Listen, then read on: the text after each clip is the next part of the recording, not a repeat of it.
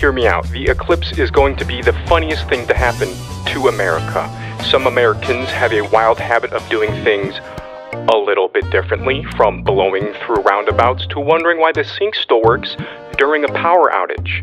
You see, science and the basic understanding of simple concepts can be easily forgotten with some Americans. So what happens in a once-a-lifetime event and a decent chunk of the population forgets that the sun is kind of very bright, unlike some people?